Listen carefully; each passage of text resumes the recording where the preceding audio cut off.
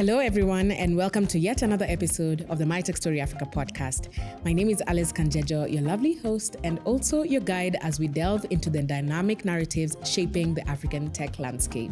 In today's episode, we are having a conversation with Kiprotich, a dedicated software developer at the Open Institute. Kimutai unveiled his progression from exploring diverse fields post-high school to the pivotal discovery of programming during his university days. While pursuing his studies, he honed his skills through Moringa School and boot camps like Microverse, which played a role in transforming his programming approach. Moringa wasn't that difficult because we had done some bit of the concepts. So it was just making us better because we were teaching others how to do things. Balancing Moringa School with university studies posed challenges, highlighting the role of self-teaching in consolidating his programming understanding. A captivating segment in the episode delves into Kimutai's hackathon journey with his friend Michael, who is also our previous guest on this podcast. Together, this powerful duo has won over 10 hackathons and counting. Looking ahead, Kimutai expresses ambitions to continue learning, innovate, and explore entrepreneurial opportunities, specifically his venture, CampusTab. As an exemplar of diversity in the tech sector, Kimutai encourages aspirants to embrace unique journeys, build publicly, and persistently push forward. I hope you enjoyed this episode as much as I enjoyed having Kimutai on. Without further ado, let's get into it.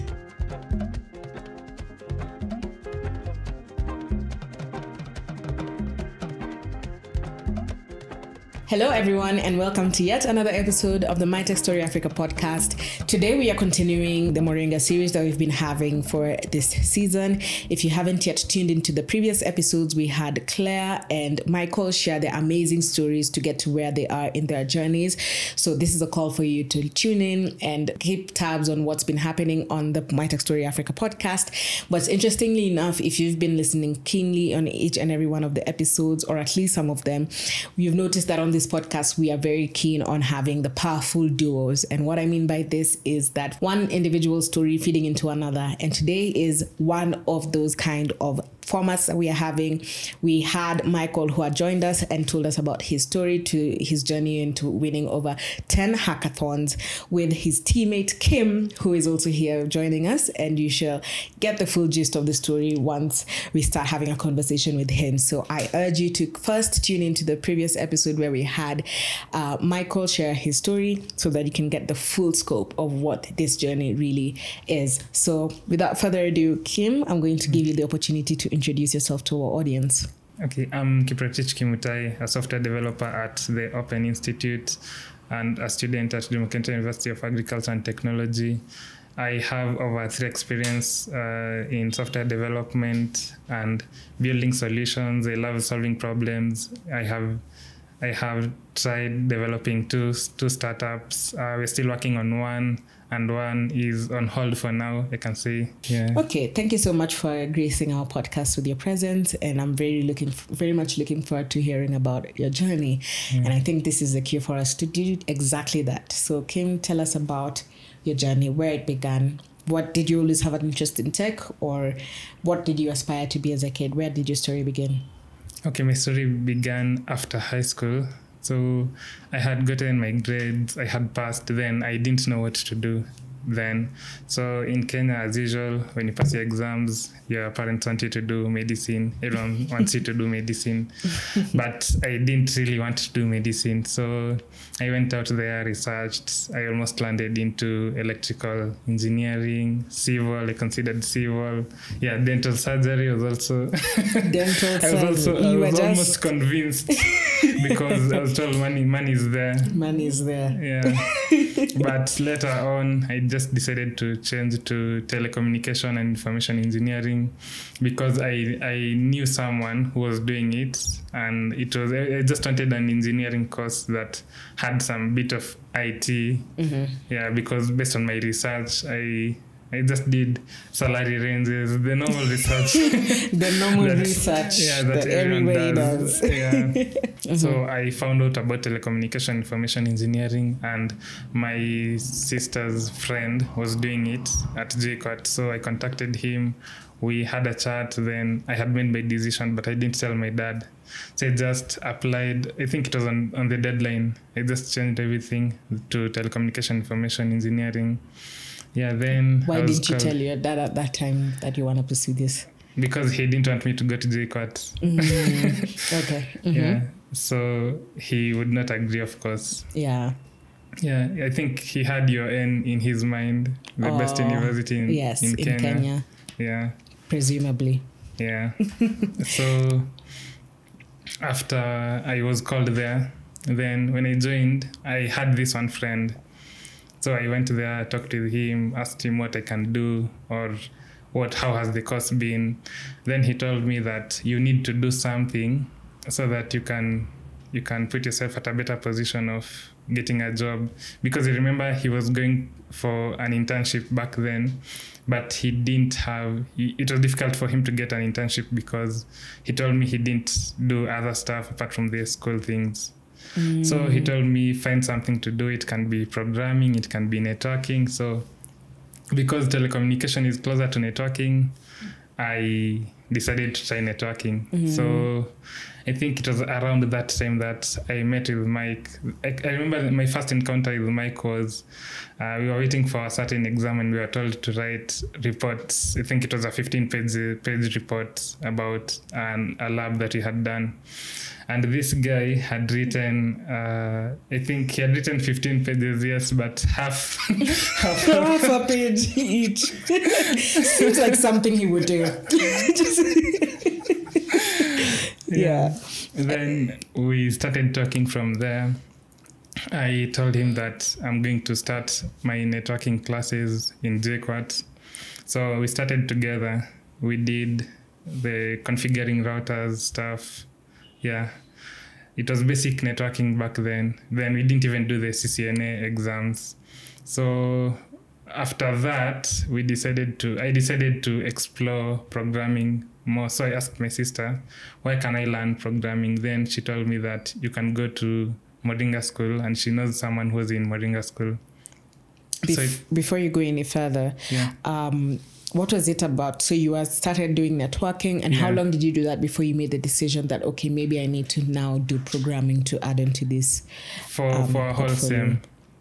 You're saying a whole sem is 3 months? Yeah, for 3 months, basically 3 months. But we were being taught by a lecturer in JKUAT. Then we would do the labs, then go back. So I had actually finished the classwork.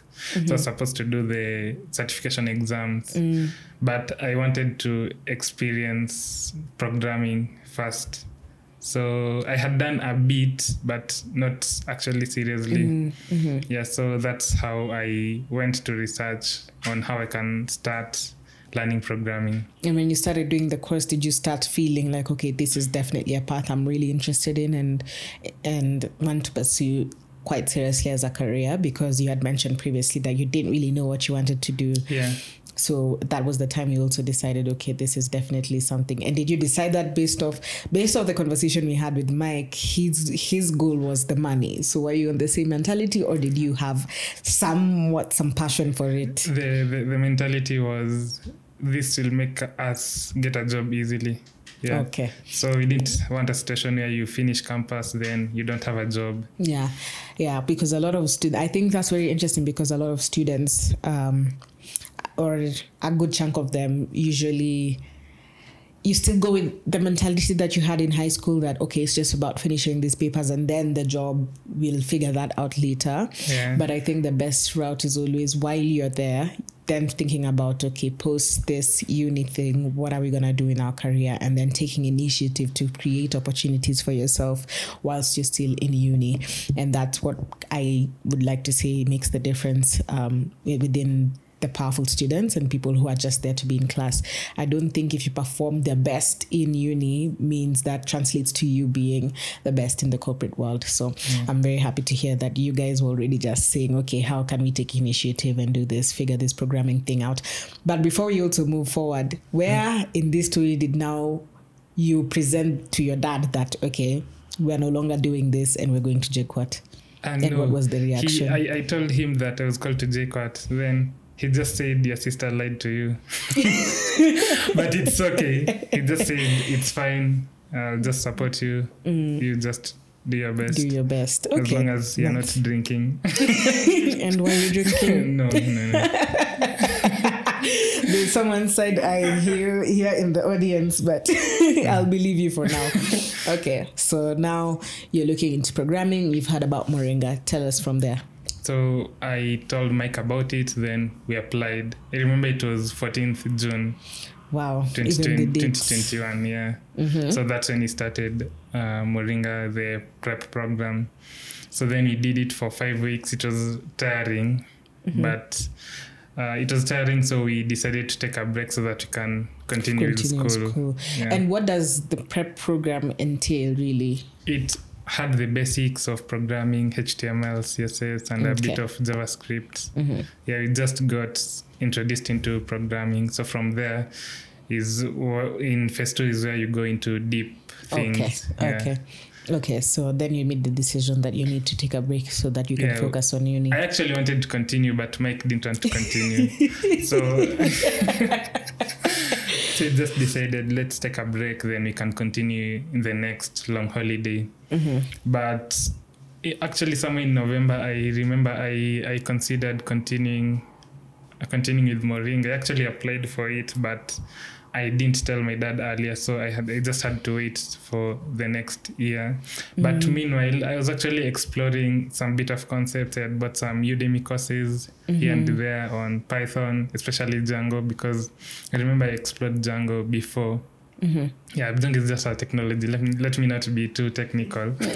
No, it's okay. People who listen to this podcast are probably technical anyway, so feel free. Yeah, so I did a bit of that, but I didn't have a proper structure. It was just here and there. Or rather, I felt I wasn't getting any better. And I wasn't consistent. I would do it today. The next time I'd do it is after 2 weeks, after 1 week. So I decided to go online, look for these bootcamps that are remote. Yeah, so that's how I came across Microverse. And I applied for it. I was accepted. Oh, this is the one that Mike didn't apply for. Yeah. Okay. He applied for it, but after me. Okay. Yeah. So I applied for it. I got it. Then I was to start January 3rd, I think. So you're very particular about these dates. I remember the dates. So I started, we had these conversations. Then he decided that we could do it at night. Then during the day, we could do the normal JQuat classes. Could you just confirm the time frames that at night was? From 5 p.m. to 2:15 a.m. Wow. So JQuat, you're doing 8 to 5, and then from there you go ahead and do this. Yeah, we thought, okay, or rather I thought I could do that. But after 1 week, I felt burnt out. I wasn't able to get the concepts. They were difficult. I felt that it was a big transition, actually. So I decided to quit without telling him, because I knew he would find a way to convince me to remain there. But I just sent them the email, then I showed him the email that I have quit. I'm gathering that this is a habit that you may be having for telling people information later. Yeah, because someone can convince you to remain there and you don't want to be there. Yeah. Okay. Yeah, so I made that decision. Then he convinced me to come back with him the next month. Which you were avoiding, but here we are. Yeah. He convinced me to come back with him. Then after that, he told me that if you won't be able to do it, it's fine, we'll just leave it. So we came back the next month. We did it together. We were collaborating well. We were helping each other. We were able to push through it for another 3 months. Then we decided to rejoin Moringa when we were on holidays. So there was a time we were doing actually the two bootcamps at the same time. At the same time. Yeah. What was that like? Did you experience burnout? Did you have a social life, or it was COVID time, so socializing was not really a thing? It wasn't COVID time. It wasn't really COVID time. So like, how was that experience, double dealing them? It was difficult. We didn't have, that's when our social life went down. And he also stopped doing magic. Oh. Yeah, he also stopped going out and doing the magic tricks. Yeah, but Moringa wasn't that difficult because we had done some bit of the concepts. So it was just making us better because we were teaching others how to do things. I think when you actually have to teach people, it also pushes you to become better so that other people can look up to you for that. And it also motivates you because you actually, it's when you teach someone you know that you know something or you have understood the concept. Yeah. Okay. So would you say you were a good teacher to your students? I think. Did you get reviews that were telling you? Yeah, I still teach people up to now. Oh, you still teach people. That's so nice. I think that's something that shows, like, you know, not only that you're passionate about this, but, you know, you're also pushing other people to be passionate about this. And I think anything that allows other people to get into the tech space and be the best version of themselves there, I'm 100% on board with. Okay, so now you're double dealing, and then what was next after that? What was next is we finished Microverse, and immediately after that, I saw this. My aunt sent me a post of a hackathon at Value Chain Factory. And I remember in my first year, I forgot to say this, in my first year, I went for a networking event at iHub and I met someone. So this person was working for Value Chain Factory. So I just took his contact. Then we never talked up to the time that I got this poster. Then I remembered this guy works there. So I can contact him. So I contacted him. Then I asked, what will be the themes or something. I just wanted to get some few clues, some information about the hackathon, but it was actually pushed to a later date. Then he told me the date. He didn't give me any information, but I think it was a general hackathon. So we went there. I actually applied. Michael forgot to apply or something. I think he gave the story of how that happened. Yeah, but he mentioned that he assumed that one person applying meant that he was going to be your teammate. Yeah, we are actually supposed to submit an idea, but our idea was not selected. So it wasn't selected. And then how did you manage to maneuver that? No, you are supposed to go whether your idea was selected or not. Okay. Yeah. So we just went there, then we waited for someone to pitch a nice idea, then you could join the team. But for us, it was a challenge. I think we are the second cohort from Moringa. We are the second people that did the Moringa Flatiron program. So we knew that in Kenya we could not find Ruby on Rails developers, so we had to sit there and wait for someone who does Ruby on Rails so that we can form a team together. And we got some other guys that were also in Microverse. There were two. So we formed a team together. Okay. Yeah. So we were all Microverse students in that group. Then we did the project. We were able to win the hackathon. Yeah, that's actually the first money that I made in tech. And what was that feeling of? It felt nice because we were given the money on that day, that evening. Yeah, it was on that evening. Yeah. I mean, okay, apart from the monetary value, like, did you feel that, wow, something that I put my passion in, it actually paid off? And, you know, is that something that you felt really proud of for that accomplishment? Yeah, it felt really nice because we had worked really hard for 7 months, or it was 8 months. Yeah, so it actually gave us the confidence that what you're doing will actually work at some point. Yeah. And the motivation to keep going. Yeah. Okay. And to go for more hackathons. It seems. Yeah. Okay. And then, so after you've done this hackathon, what was next? I mean, you still had uni ongoing. I'm assuming now uni started started going on, because you had mentioned that you had taken a break from uni for the long holidays, and then now you're back. Yeah. So what was next throughout your journey? The next part is we went to another hackathon organized by the Open Institute. We still submitted the same idea, but we just had made improvements of the idea. So now you've now seen that this idea is what's gonna keep. I mean, that's a smart way to look at it, to be honest. If it worked for this previous hackathon, it probably might work for this next one. Yeah. Okay. So we submitted the idea, it was selected. I remember in that hackathon we had 3 teams, so they had already selected the ideas before we went there. And we also won that one, and that's how I got this job that I'm doing. Which is? I'm a software designer at the Open Institute. We're actually working on a research project funded by Wellcome Trust on digital health. It's called Regulating the Migration of Digital Health in Sub-Saharan Africa. And what does that entail, if I ask? Okay, it entails we are building a solution for community health workers to help them advise patients with sickle cell disease better on how they can do things. Yeah. Okay.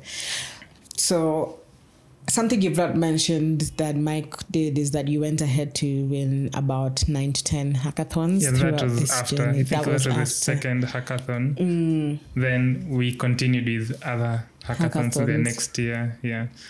Including the one that we had to push the door open. Yeah, I just also want to hear your side of the story about that particular hackathon. What really happened from your perspective?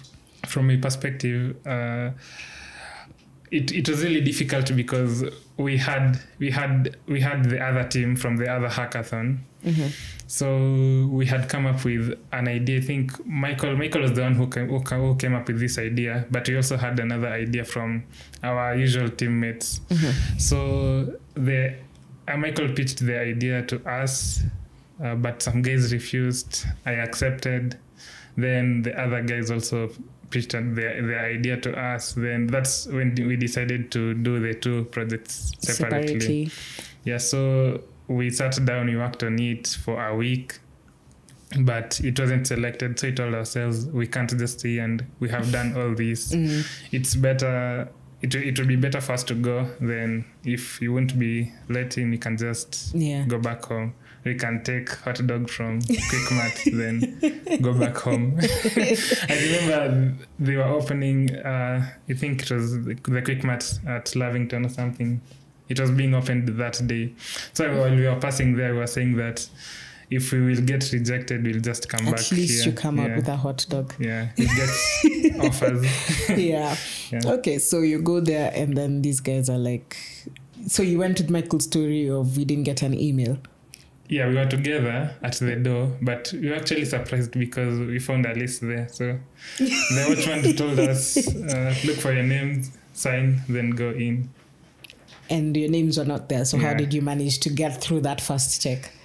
We just stopped there. Then I think what also helped us is Michael had contacted someone the previous day about the hackathon. So I think that person remembered Michael. So when he came there, he remembered him. Then he told him, I think we talked yesterday. So he asked us the problem. Then he told him that we are not on the list and we didn't get the rejection email.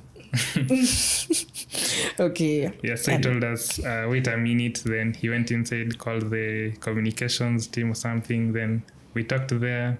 Then they said, you can just go in, but we'll let you in if one of the teams don't come. And one of the teams didn't come. Yeah, they didn't come. Wow, that is a stroke of luck. Yeah, and I think that also pushed us to do better because Michael was saying that we have to win this. Yeah. Because ilikuwa inakaa backdoor-ish. Kind of. Yeah, so we had to win it.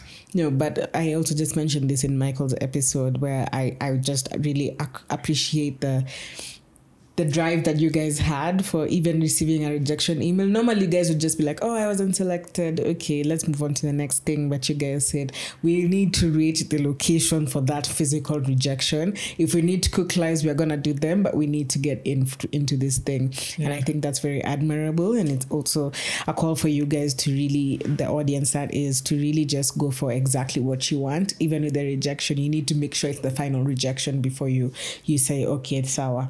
Hands down, this is not happening. Yeah. So I really admire that about you guys. Okay, so you've done this hackathons and you've been successful at them. And actually, remember one hackathon before you proceed. No worries. We were at school and it was, I think, a week or 3 or 4 days to exams. Then my friend came and he showed me a poster. I think it was a hackathon in Eldoret, and I'm from Eldoret. So I called Michael, then I told him we should apply for this. I think it was on Thursday, and the hackathon was on Saturday.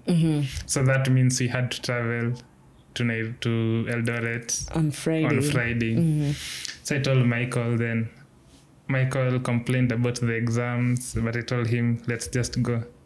And you guys ended up going. Yeah, and we went to Eldoret. Wow. And did you guys win that hackathon? Yeah.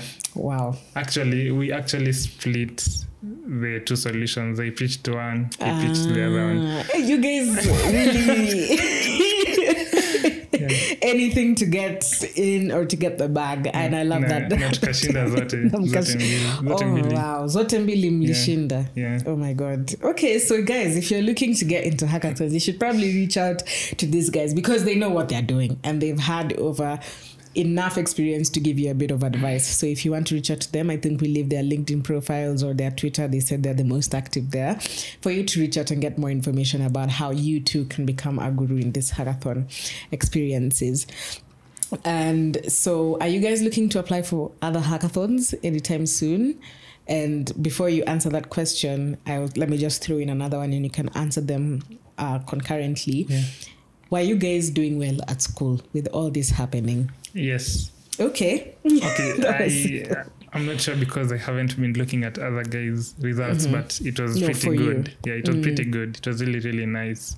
Wow. So you figured out a way to create a balance for you and yourself. And do you think that the experience that you've had over these years of constantly trying to do these hackathons and programming and bettering yourself through the Moringa programs and teaching people, do you think that made your life easier when it comes to translating things in university?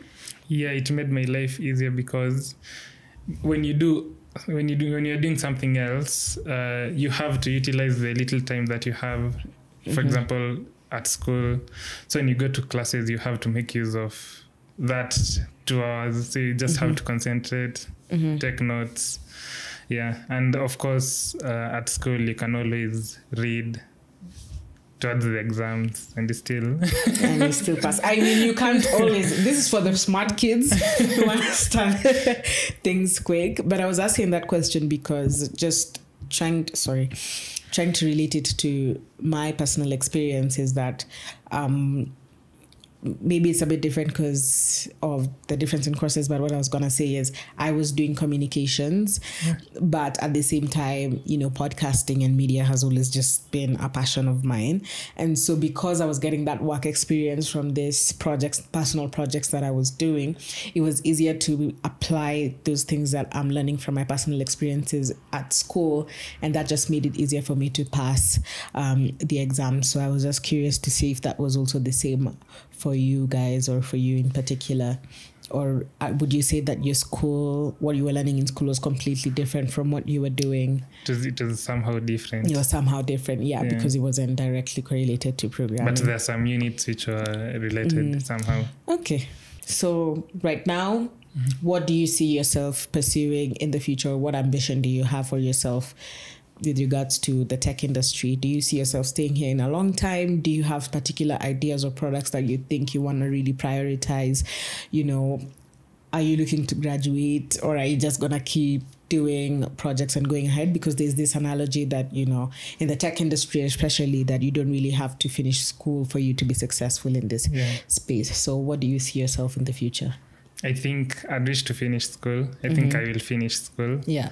And I'm also pushing for, I can say that I have a particular project in mind apart from the startup that we are trying to build. But we usually have different ideas at different times. Like, for example, the DJ one, we just came up with the idea. Which DJ one? Some people are listening to this episode and didn't listen to my Mike had talked about a project that we had built for DJs, or rather we are building for DJs, where you can, let me say, bid for songs at clubs or at events. Instead of just kupatia DJ something small. Yeah, so we have different ideas at different times. Right now we are trying to venture into more of ticketing for events or for football clubs. Yeah. So that's the solution that we're building right now, but we are open to, we always have ideas at different times.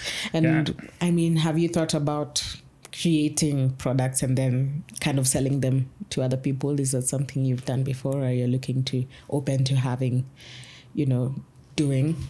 Yeah, we can do that. The way we have been doing them is we're just building systems for organizations or different clients, or building for them their websites or their landing pages. So like freelancing.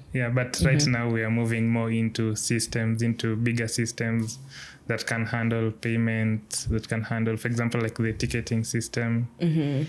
Yeah, I think there's a lot to be. Of course, I'm biased because I work for a fintech, but there's a lot to explore in terms of creating better financial systems, especially in Africa. And so if that's a space you're looking to venture, 100%, I think you should go for it, because there's a lot of work to be done in the tech space across Africa on that front.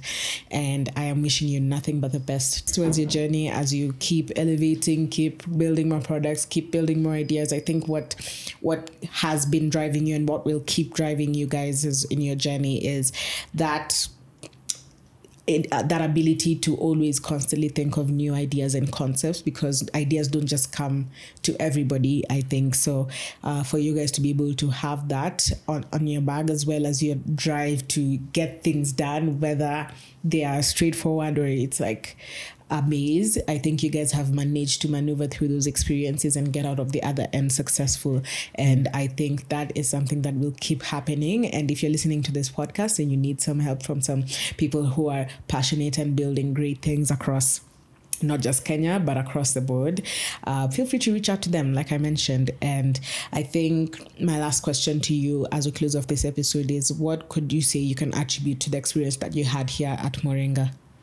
I can say the opportunities that they are giving us. Yeah. For example, the hackathons, they usually send job applications, or they link us to jobs. For example, my Moringa School email is full with the outcomes team emails, because they usually send the opportunities every time.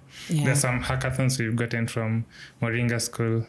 And also I can say the community, because we have a community of developers. So when I need help with something, I can reach out to someone. Yeah, because as developers, we need to work together, because you can't always know everything. Exactly. So you have to ask. Yeah, you can get mentorship from the TMs because you still have their contacts and they know you because you interact with them. Yeah, so you can always ask anything you want. Yeah.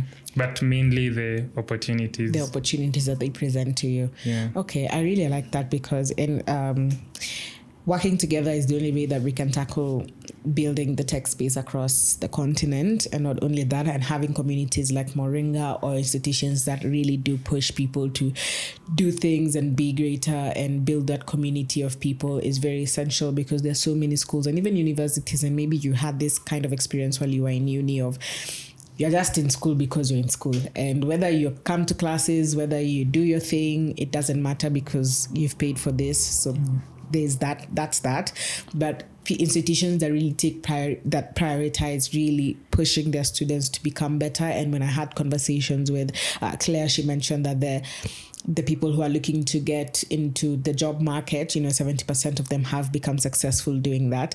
I think for me, it's something that really solidifies a really good institution and separates it from an institution that isn't that great. So I can also add something about that. Yeah. On the job market, nowadays it's somehow difficult to get the job. So the best thing to do is to get yourself out there. Because you'll always get these rejection emails. I can talk about one of my experiences. I had applied for a job, the company which we won the hackathon, the first hackathon. Then I was called there for an interview. No, the Valichin factory. Okay. Yeah, I went there for an interview. Then I showed them one of our projects. Then they found so many security vulnerabilities. So the moment I got out of the interview room, I just knew that you're not getting this job. You came in that too. And how do you handle rejection? I feel a lot of people also struggle with that, So how have you guys managed to really just, okay, we've got rejected, let's move to the next one? I remember I just took a walk. Then I called Michael. Then I told him that because I felt that in a way I was not growing that much. He started this policy where build a project every week. Let's start building projects every week. So I went back. Right now I know why I failed the interview. And I just went back. Then I sat down. They decided that we'd be building projects every week. Then we would post them on Twitter. So we continued it that way. That's when I ventured into Python more and AI stuff, which I'm actually doing where I work right now. Yeah, but that was more of a lesson to me because I knew what I'm supposed to do and what I'm not supposed to do and how I can make myself better. Yeah. But I took it as a motivating factor.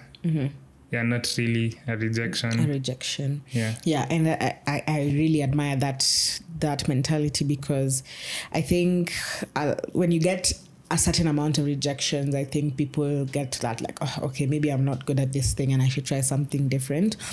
But for me, I strongly believe in do it upset. Even if it's not worked out, it's okay. Just do a project that then can lead you to understand the mistakes that you made and keep pushing, and not you take this rejection as something that is about you and you're not good enough. It's just something that should push you to be a better person in your craft.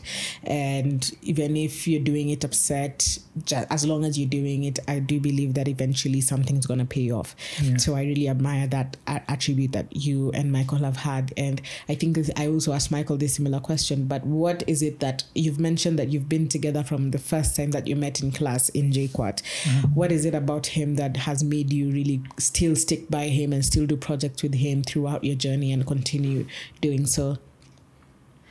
One thing that I can say has kept me close is he thinks about things differently, because when you come up with an idea, for example, for me, I can just have this idea, but I won't work on it immediately. But for him, he'll start it immediately. So it's like he's pushing me to do these things, to go build it. Once we have it, we won't procrastinate it. We'll just start it immediately.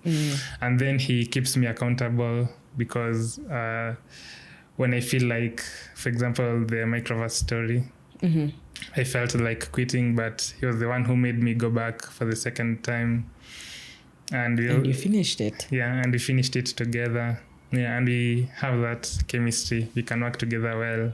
Okay. Yeah. I really appreciate that, because friendship is also just at its core supposed to be exactly that, just something that builds you and motivates you to be a better person. And I'm very happy that you've had that in your life, because not everyone has the privilege to, work side by side by their friend who has a similar interest to you. So I really admire that friendship that both of you have. And I can't wait to see how you two progress in your journeys.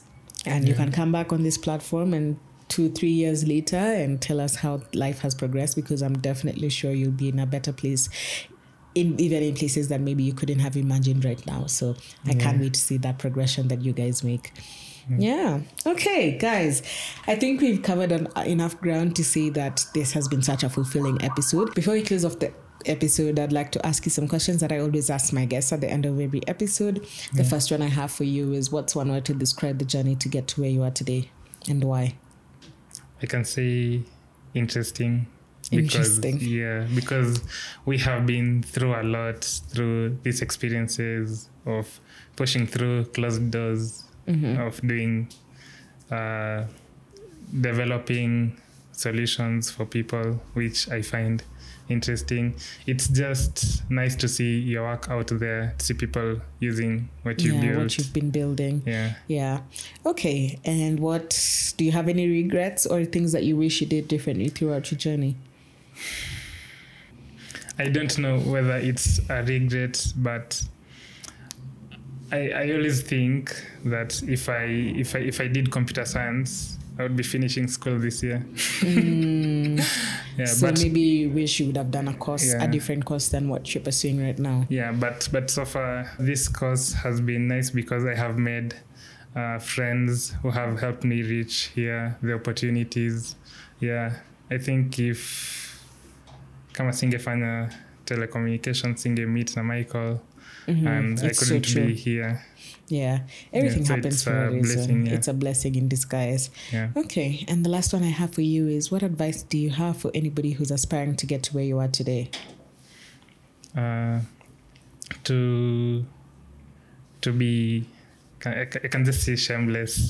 To be shameless. Okay. Yeah, just push through closed doors and continue building. You'll get rejections, or at first it would be difficult, but just continue building and make networks out there, connect with people, talk with people, ask questions where you don't understand.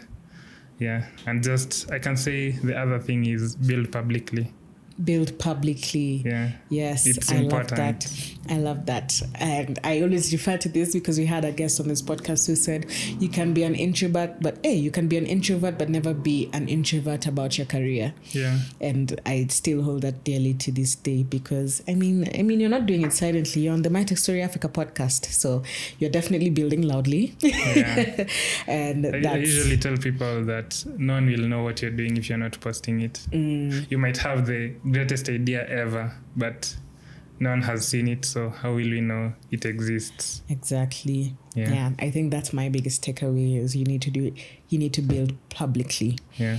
Okay, thank you so much for allowing us to share your story on this platform, and it's been an absolute honor to hear your story, and I hope you've enjoyed being here as well. It's been really interesting. Okay, and as we close off the episode, I hope you've enjoyed this story. If you've reached this far, it's a call for you to subscribe from wherever you're listening from, whether that's on YouTube, Spotify, Apple Podcasts, or any other major listening platforms. You can also join our MTS community through our website, mtsafrica.co. And by joining our community, you can get to know about the latest news that's happening across the tech landscape, across the continent, as well as just keep tabs on what's happening in My Tech Story Africa as a brand. It's been an absolute honor to have you, Kim, on the podcast. And guys, I shall see you in the next one.